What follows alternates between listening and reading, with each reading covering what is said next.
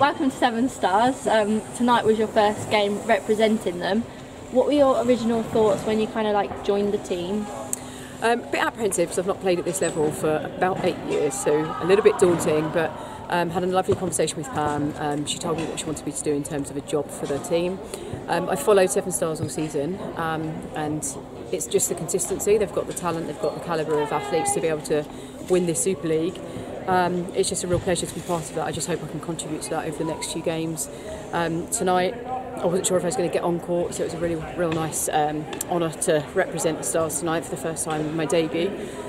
Just hope we can take it forward and win the next 2 games. Yeah, and how do you feel when you came onto the court? Did the players welcome you on, boost you up, or how did you kind of feel? Yeah, I mean, I only turned up on Wednesday. That was my first training session with the girls, so I didn't really even know half of their names. So tonight, when I walked into the changing room, they were so welcoming, and it's just a real family. It's a real pleasure to just turn up and be welcomed by such a lovely group of girls, and whether I'm on the court or on the bench, I just feel like they're all giving me the information I need as a newcomer coming in. I don't necessarily know what all those set plays are. I've missed the whole season, but I just felt like tonight they were all willing 100%, give me all the information I need on the court and off the court. I can't ask for more than that. Nice. And you said you're a bit apprehensive, obviously coming into this environment so late in the season. Did you find that quite a pressured situation? Is that why you're apprehensive, or...? Yeah, I mean, I come from an indoor net, so slightly different game for this. So I haven't played at this level, like I say, on this size court for a long time. So that was really where the apprehension came from. And also not wanting to let Pam down. Pam and I go back a long way from Team Bath franchise.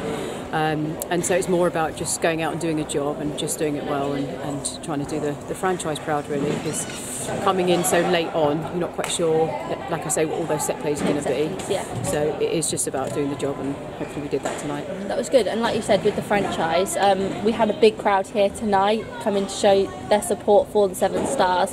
How do you feel they kind of interacted with you guys when you're on the court and off the court? They are amazing. You couldn't win these games without the home crowd. They're just behind you 100%, and when you think you can't get that ball or you're a little bit tired, they just push you 100% more than you run out of adrenaline, but they just push you that bit more. You can just turn over ball where perhaps on other occasions you just wouldn't be able to do that. So you can never really take the crowd for granted. They were brilliant tonight, and they definitely helped us to the win. Cool. And you've got 2 games left of the season. Obviously it is so late in the season now. Is there anything that you specifically want to work on going into these last 2 games? Yeah, I think just really getting to know the squad a little bit better in terms of cementing the feeding into the circle. I've never kind of worked with Ellie before, so a bit apprehensive on perhaps giving a first time ball where I've normally just put it in. So just finding my feet a little bit, looking at the set plays, centre passes, back lines, those kind of things, just familiarising myself with the more tactical and technical sides of the game, really. Thank you, and well played this evening. Thank you very much.